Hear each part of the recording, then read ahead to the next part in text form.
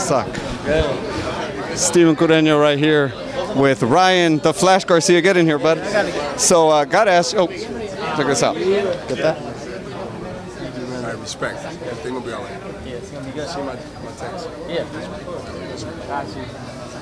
I saw you were talking to Bernard. I know you tweeted that he was kind of one of the people from Golden Boy that reached out. You didn't seem to be having an issue with him after the fight. Speak on that and just kind of the respect you got from Bernard. You know, Bernard, you know, he just recognized, you know, I was going through a hard time, and he showed that support.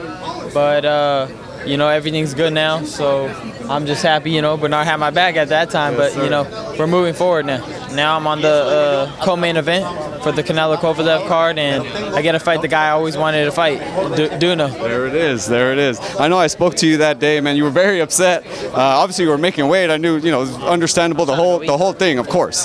How did things get solved? Did Oscar give you a call? What was the kind of calming moments of this whole issue? You know, we had a meeting about, I'd say 2 days ago or yesterday, as a matter of fact, and we talked about it. We got through it, and we ended up signing a 5-year deal, the most lucrative in boxing history for a prospect. No bigger one than this one. So things are definitely okay now. Oh, things are beautiful. I'm feeling good, man. You see, it's probably the biggest moment of my life. You know, life changing. And now moving forward to Duno, November 2nd, obviously co-main event. Tell us about that fight.